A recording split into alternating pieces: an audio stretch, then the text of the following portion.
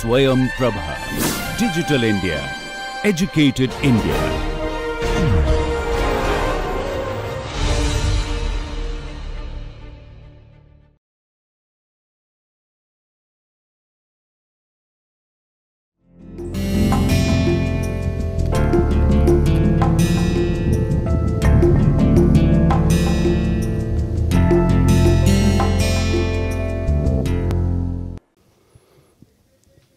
Welcome to lecture 13 of the course on multivariate data mining methods and applications.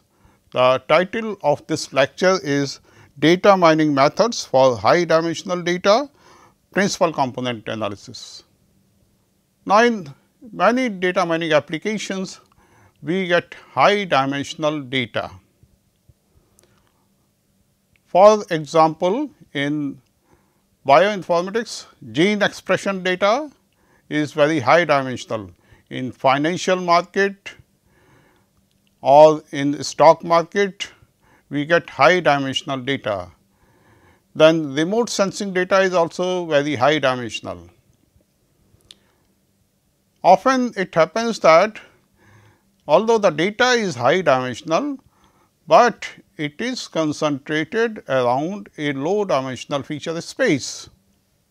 Then the issue is that is it possible to reduce the dimension of the data and keep the information provided by the data also. Means you want to retain the information in the data and you also want to reduce the dimension of the data, or you may compromise with some part of information, say 10%, 50%. But if you can provide a much reduction in the dimension of the data, then it is worth going.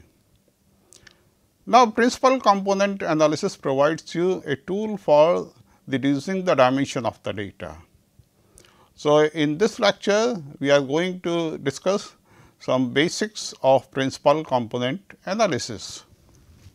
Principal component analysis, linear dimensionality reduction. Now, most of the classical statistical methods are set up for use on low dimensional data, and usually the number of observations is taken as much larger than the number of features.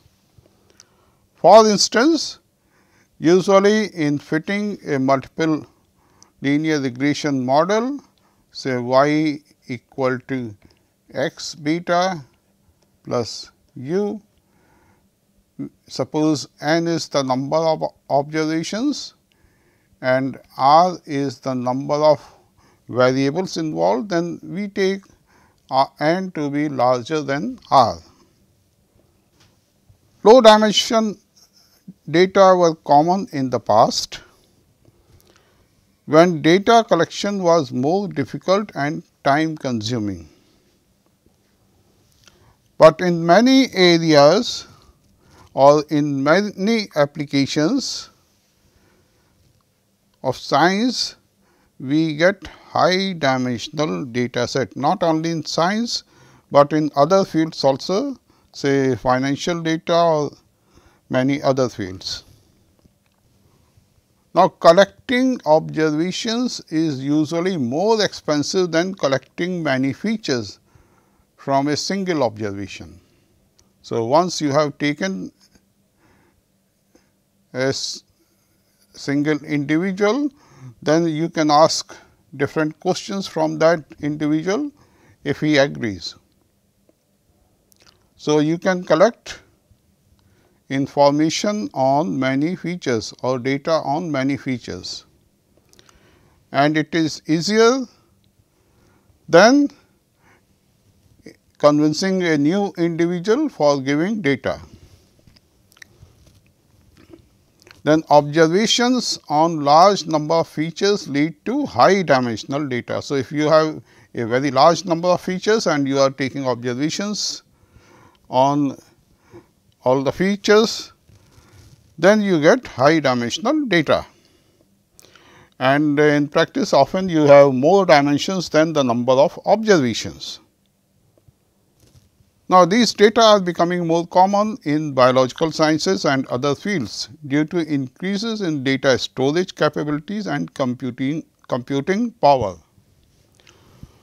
So, with the advancement in computers, it become possible for you to store very high size of data or big data. Data storage capability is increasing very fast. Then computation power of the computers is also increasing very fast, exponentially actually.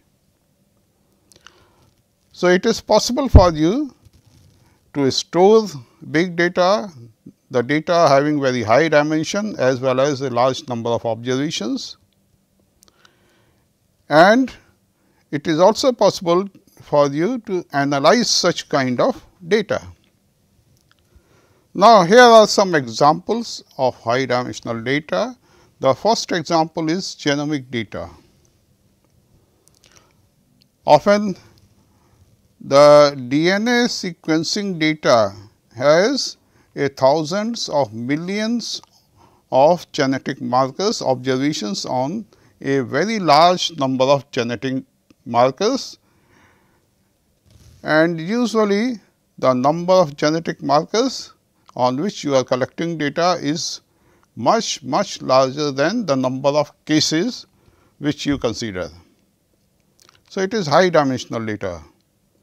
Number of variables is usually much larger than the number of observations or the number of cases.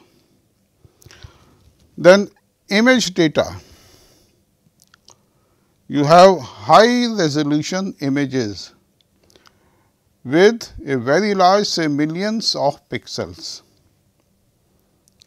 and observations on a particular pixel represent a particular variable. So, you have a very high number of a very large number of variables. Then text data. Text documents represented as high dimensional vectors. So, again the data has very high dimension, a very large number of variables. Omics data or multi-omics data. Then you have measurements for say thousands of features in multi-omics data.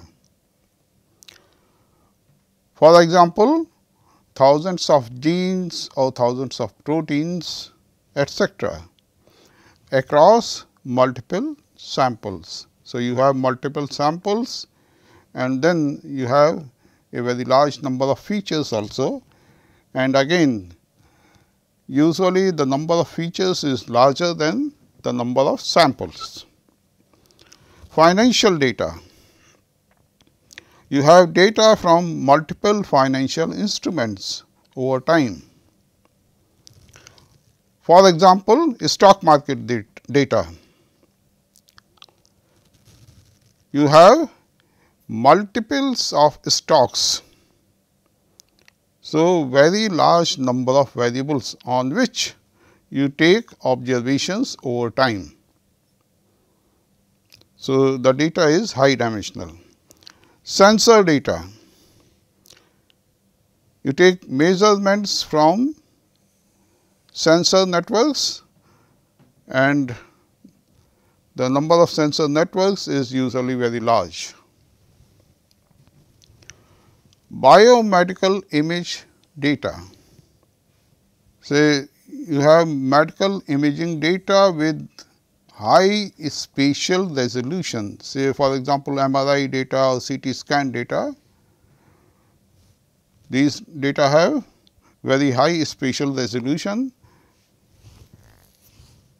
So, again you get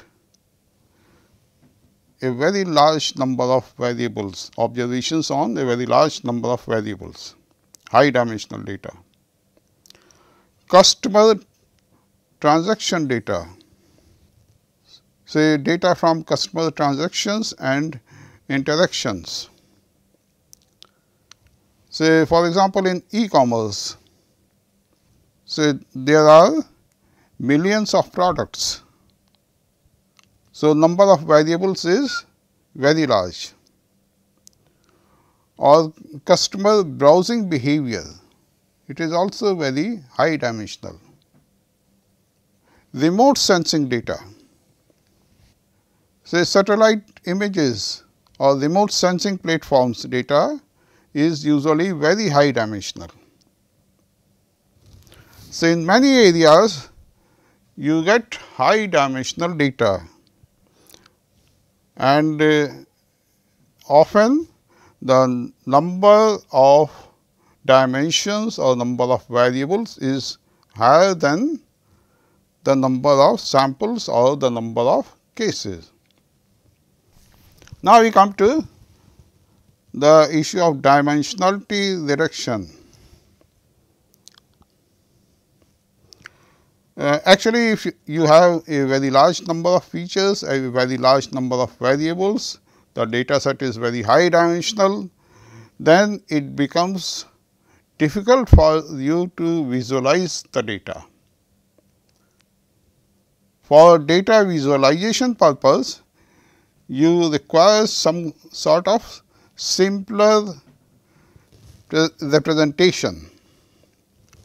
For example, in case of multiple regression, if you have a large number of explanatory variables or a large number of input variables, then it make it difficult to plot the response variable against each of the explanatory variables to identify which of these are important predictors of the response.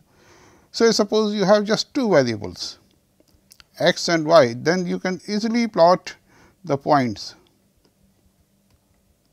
in using a scatter plot, and then you can visualize that the two variables are highly correlated, and it may be possible for you to fit a straight line to this data set.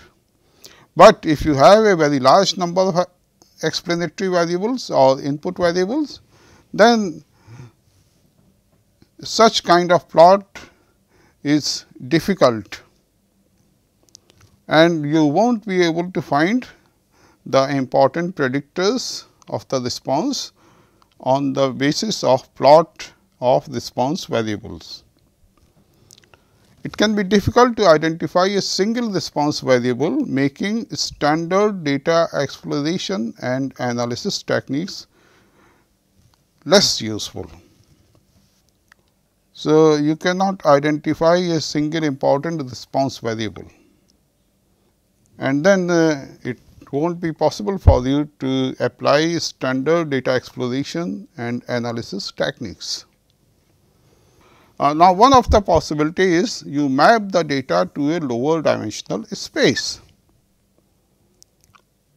and this is called dimensionality reduction. It may be possible that your data set is very high dimensional, but it is concentrated around a much lower dimensional feature space. So, the issue is it possible to identify such a feature space around which your data set is concentrated? And if it is possible, then you can map the data to a lower dimensional space, and in such cases you can reduce the dimension of the data without losing much information. And basic objectives of dimensionality reductions are you want to save computation or memory. Say, suppose your data set is 100 dimensional, and if somehow it becomes possible for you to represent the data in 2 dimension. Then saving 100 dimensional data or handling 100 dimensional data is much more difficult than saving 2 dimensional data or 3 dimensional data or handling 3 dimensional data. So, it saves computation as well as memory, and it reduces overfitting. For example, you have observed the problem of overfitting in multiple linear regression model, and to overcome the problem of overfitting, what we do? Either we use some sort of variable selection technique, or you can use principal component regression, etc. So, dimensionality reduction reduces overfitting also, and then you can visualize the data in 2 dimensions, provided it is possible for you to reduce the dimension of the data to 2 dimensions without losing much information. Now, we come to the principal component analysis. It is a dimensionality reduction technique. You want to reduce the dimension of the data, and then for this purpose we use principal component analysis. And basically what we do in principal component analysis, it actually transforms a set of features into a smaller set of features. There is some sort of transformation. You have a large number of features, and then you make certain transformation and reduce it into a smaller set of features, and then we retain as much information as possible. So, without losing much information, you reduce the number of features. For a collection of correlated variables, a technique for deriving a reduced set of orthogonal linear projections ordered by decreasing variance. So, what we do? We use orthogonal linear projections. So, suppose the variables are highly correlated, then we make use of reduced set of orthogonal linear projections, and this is how we reduce the dimension of the data. And the technique through which we obtain such kind of orthogonal linear projection, and this orthogonal linear projections, these linear projections are ordered by decreasing variance, means the first linear projection has maximum variance, the second one has second maximum variance, and so on. And all these linear projections are orthogonal to each other. So, this technique is called the principal component analysis. Now, variance is a measure of the amount of information in the variable. Say, how much information observations on a variable have. This is measured by the variance. Larger the variance, more the information it has. It is also a method for decorrelating observations matrix X. You have this observation matrix, you make certain kind of linear transformation, then your transformed variables are uncorrelated with each other. So, you can say it is a method for decorrelating observations matrix X. Then, using a linear transformation, it chooses a new coordinate system for the data set. such that the greatest variance by any projection of the data set comes to lie on the first axis. Or in some sense you can say that you have rotated the axis in such a way that the first axis has maximum variance, the greatest variance, and this is your first principal component.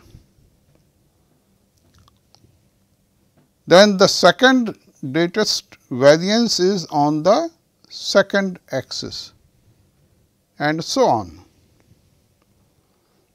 We can also use the principal component analysis for reducing dimensionality by eliminating the latter principal components. Remember, the first principal component has the maximum variance. So, it has the maximum information. The second principal component has second greatest variance. So, the second principal component has second maximum information. Now, later principal components have a smaller variance. So, those principal components do not have much information contained in the original data. So, you can eliminate those principal components, and this is the technique which we use in principal component analysis for reducing the dimensionality of the data.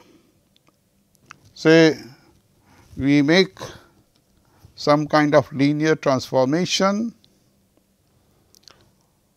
or through that linear transformation we choose a new coordinate system for the data set, such that the greatest variance by any projection of the data set comes to lie on the first axis. So, now your first axis of the transformed coordinate system is like that, it has the maximum variance. So, this is the first principal component. Then your second axis, which is of course orthogonal to the first axis, has the second greatest variance, and so on. And then you eliminate the latter principal components, because those principal components do not have much information contained in the data, and then it leads to reducing the dimensionality of the data. And then we will observe that PCA is a eigenvalue eigenvector problem. So, we will make use of eigenvalues and eigenvectors to employ principal component analysis. So, graphically you can explain the principal component problem using this graph. It has several features, say 1, 2, 3, 4, 5, 6, 7, 8 features, or and then you want to reduce the number of features. You have reduced the number of features to say 3. So, this is your principal component problem. You want to reduce the number of features. Now, we consider the simple example. Say we consider these observations in 3 dimensions. Your observations are 1, 2, 3, 2, 4, 6, 3, 6, 9, and so on. For storing these observations, you require 8 into 3, means you have 8 observations. Each observation is of 3 dimension. So, 24 bytes. Now, you can write these points in this form, say 1 into 1, 2, 3, 2 into 1, 2, 3, 3 into 1, 2, 3, 4 into 1, 2, 3, 5 into 1, 2, 3, and so on, 8 into 1, 2, 3. Now, the points can be stored using three bytes 1, 2, 3 plus 8 multipliers 1, 2, 3, 4, 5, 6, 7, 8. So, in all you require 8 plus 3 equal to 11 bytes. If you store the original data directly, you require 24 bytes, but here you require just 11 bytes. Now, suppose x, y, z, this denotes the 3 coordinates of the points. Now, notice that all the points lie on a line. Although the original set of points is distributed in 3-dimensional space. This is the 3-dimensional space on which all these points lie. But all the points actually lie on a line, that is 1-dimensional space, and that line is x equal to 2 y equal to 3 z.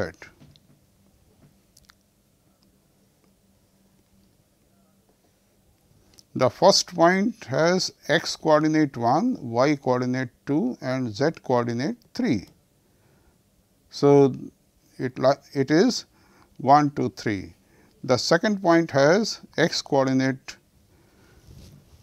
2, y coordinate 4 and z coordinate 9, and so on. So, you can easily verify that all the points lie on 1-dimensional space. So, the points are concentrated around a 1-dimensional space. Although the points are actually in the 3-dimensional space, but concentrated around 1-dimensional space, which is a subspace of 3-dimensional space, the original 3-dimensional space on which the points are distributed.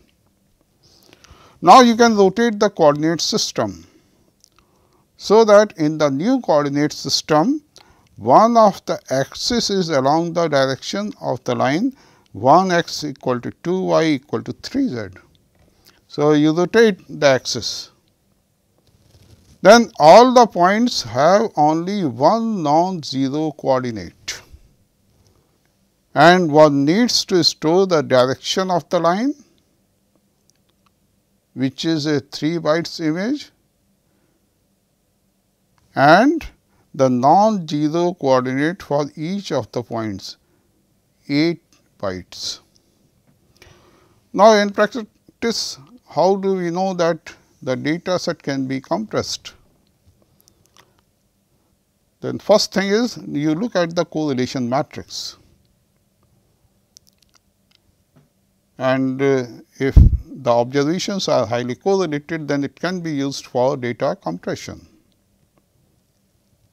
So, suppose you have these observations on 2-dimensional space. So, this is the original axis, this is x axis, then you have y axis here. So, the points are distributed in 2 dimension, but if you look at the correlation coefficient between these two variables, then you will observe that the observations are highly correlated. Now, this indicates that there is a possibility of dimension reduction. In fact, the points are in 2-dimensional space, but if you rotate the axis towards this direction, means this is the direction along which you observe maximum variability. then even in one dimension you are retaining most of the information. And then the second axis is this, which is orthogonal to the first axis. So, this is your original axis, and then you have rotated it so that the first axis is towards the maximum variance direction, and the second axis, which is orthogonal to the first axis, is towards the second maximum variance direction. And suppose you want to reduce the dimension of the data, then you just consider one axis and projection of each point on one axis. So, projection of this point on this axis, projection of this point on this axis, projection of this point on this axis, and so on. So, all these projections also have a lot of information about the data. Projection onto a subspace. Now, let V be a subspace of R n, and X belongs to R n. And suppose X V belongs to V, and this X V is the closest vector in V. So, this V is the subspace, this X is the vector, and X V is the projection of X on V. Then X V is the closest vector X in V. The vector X V is called the orthogonal projection of X onto V. And then X V orthogonal is equal to X minus X V, this vector. This X V orthogonal is orthogonal to vectors in V. So, if V is a subspace of R n and X is a vector belonging to R n, then the orthogonal projection X V is the closest vector to X in V, and the distance from X to X V is the norm of X V orthogonal. Then principal component analysis is used to extract the important information from a multivariate data and express it as a set of few new variables. Say you transform the original multivariate data using the principal component analysis, then you select the first few principal components which have most of the information contained in the data, and then you discard the remaining principal components which do not have much information about the data. So, it is a technique for extracting important information from the multivariate data and express it as a set of few new variables with much lower dimension also. New variables correspond to a linear combination of the originals. So, these new variables are just linear combination of the original variables, and usually the number of principal components is less than or equal to the number of original variables. At the most, number of principal components is equal to the number of original variables.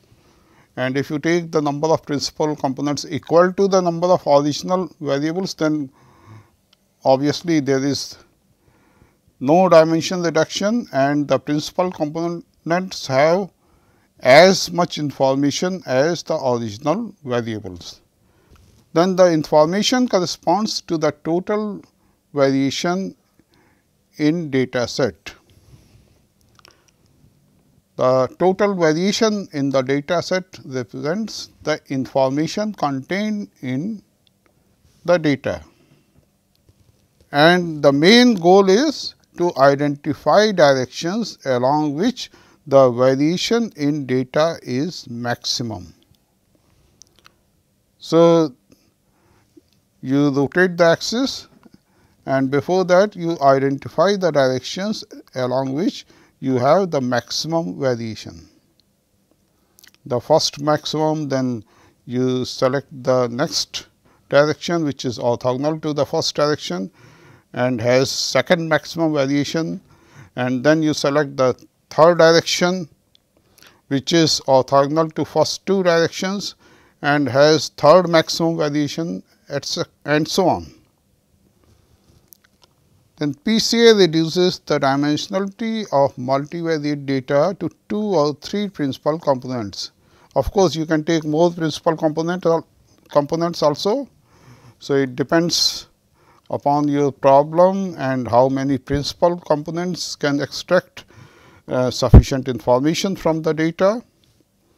But usually we take 2 or 3 principal components, because you can easily visualize 2 or 3 principal components graphically. If you have just 2 principal component, then it is most convenient. You can easily plot the 2-dimensional data, or at the most 3 principal components can be easily plotted with minimum loss of information. The loss of information should be minimal. So, here we have taken a data set, then the red, blue and green directions are the first 3 principal components respectively. So, the data set is in 3 dimension. This direction has the maximum variation, then this is second maximum and green one is the third maximum. Now, we consider some uses of principal component analysis. There are many applications. Some of the applications are you want to compress data to be transmitted without losing much information. So, suppose you are transmitting the data, then sometimes it becomes difficult for you to transmit very high dimensional data, because transmitting high dimensional data requires a lot of efforts, a lot of memory, etc. So, you want to compress the data for transmission purpose, and for compressing the data you can use principal component analysis. Pattern recognition. What kind of pattern the data follow, whether the data, the high dimensional data are concentrated around some lower dimensional space or not, and if yes, then you want to identify that lower dimensional space. It is also used for image analysis. Then the first few principal component scores reveal whether most of the data actually live on a linear subspace of RR and can be used to identify outliers, distributional peculiarities and clusters of points. So, you can use principal component analysis for identifying outliers also, or for obtaining clusters of points, etc. And if you look at first few principal components, and their scores, then you can also identify whether most of the data actually concentrated around a lower dimensional subspace of R or not. So, suppose you have a small R dimensional data, and then just by looking at first few components, you can check or you can see whether the data is actually concentrated around a lower dimensional subspace. Then last few principal component scores can be used to detect collinearity. Now, this is what we do in the problem of multi-collinearity in the context of multiple linear regression models also. To identify the multi-collinearity problem, we make use of the last few principal components scores or last few eigenvalues, the smaller eigenvalues. Now, suppose x is equal to x 1, x 2, x r transpose. So, x is r cross 1 vector, it is a random set of r unordered and correlated input variables. These are input variables and these input variables are correlated. And psi, which is equal to psi 1, psi 2, so on psi t, this is a set that t is less than or equal to r. This is a set of ordered and uncorrelated linear projections of x. So, you can write each component of psi as a linear combination of input variables. Say psi j is equal to b j 1 x 1 plus 1 plus b j r x r, and then in using vector notations you can write it as b j transpose x for j equal to 1 to t, where this b j is the jth coefficients vector. So, b j is actually equal to b j 1, b j 2, so on b j r transpose. So, this is r cross 1 coefficients vector. These are linear projections. And in principal component analysis, what we do? It seeks to replace x by psi. You want to replace this r dimensional data by set of t linear projections of x, and t is less than or equal to r, where we minimize the loss of information due to replacement. Naturally, when you replace r random set of input variables x 1, x 2, x r by t linear projections, where t is less than r, then obviously you are going to lose some information, but you want to minimize the loss of information, or you can say that you want to choose this coefficients vector in such a way that the loss of information is minimum. Now, suppose expectation of x is mu x. So, this is the mean vector, and expectation of x minus mu x transpose is equal to sigma x x. So, sigma x x is the dispersion matrix of x. Now, in principal component analysis, information is equal to total variation of input variables. We just consider the total variation of input variables, and that total variation of input variables gives you the total information contained in the data, contained in the input variables. Now, before moving further, let us take an example. This is IRIS data set. The data set has 150 observations on sepal length, sepal width, petal length and petal width of 3 flowers, and the 3 flowers are Centrosa, versicolor and virginica. This data set is available in our software. So, you can easily use this data set, which is consists of 150 observations on these 4 variables for 3 flowers. So, first 5 observations I have displayed here. So, each observation has sepal length, sepal width, petal length and petal width. And in the last column, the corresponding species are given.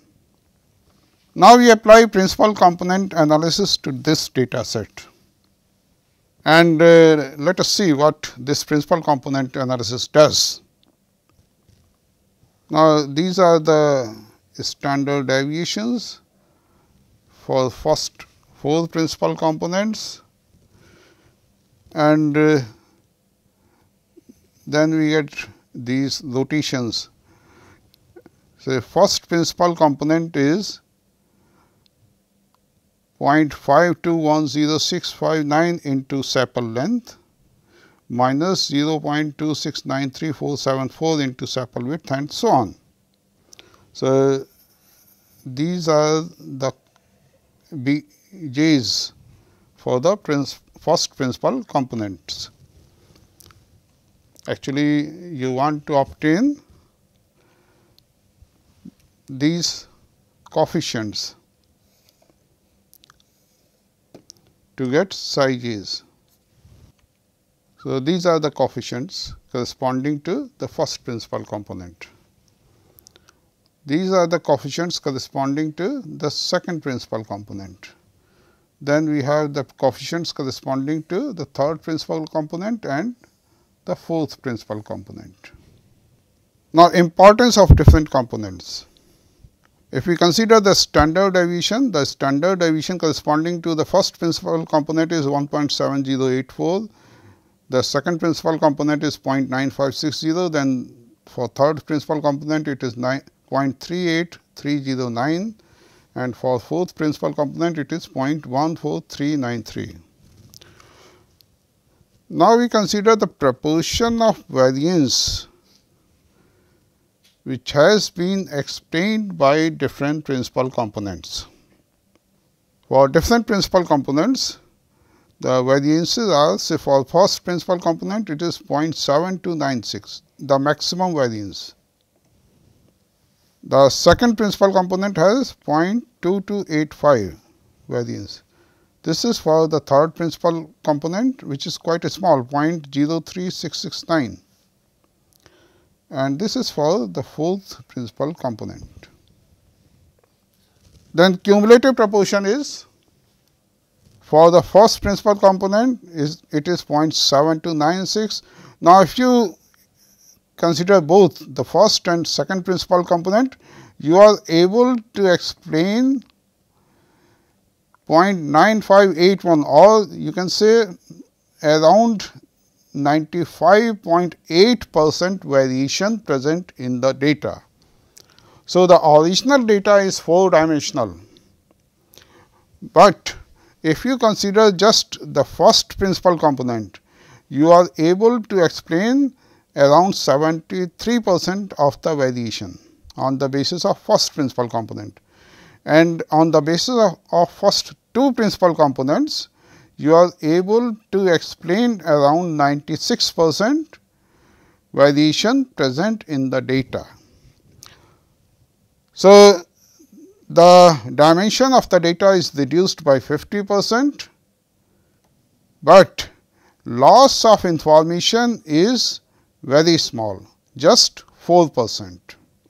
Now, this is PCA biplot.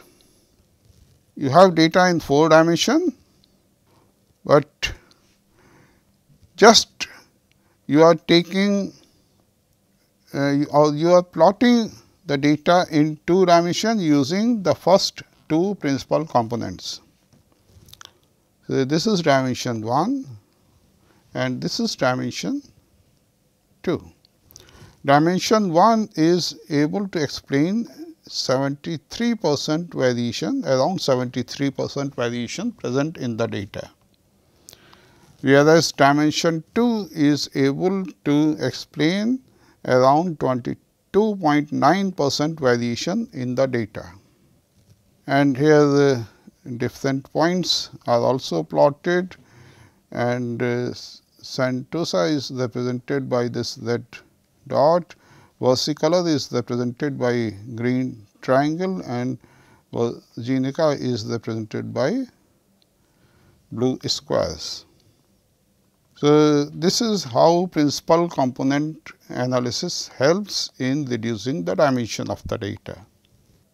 In many fields, we encounter with very high dimensional data, and often it happens that the data is concentrated around a much lower dimensional feature space. Now, since it is difficult to handle the data in high dimension, you may be interested in reducing the dimension of the data, in particular when the data is concentrated around the lower dimensional feature space. And while doing this, you also want to keep as much information as possible contained in the data. So, you do not want to reduce much information, and for that purpose we use the tool principal component analysis. It is actually the simple rotation of axis, so that the first axis is in the direction of maximum variation, second axis is in the direction of second maximum variation, and so on. In the next couple of lectures, we will discuss principal component analysis in more details. Thank you.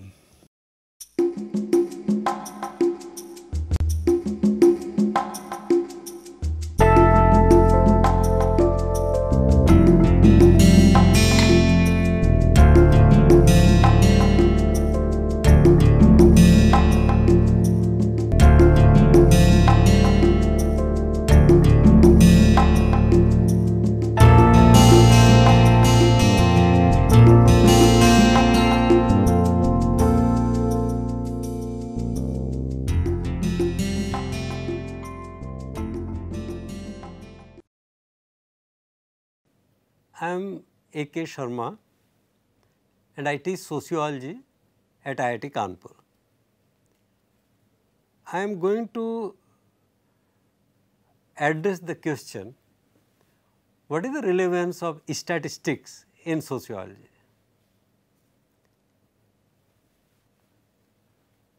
In India, there is some confusion about role of statistics in sociology, and most of the students of sociology suffer from what I call phobia of statistics.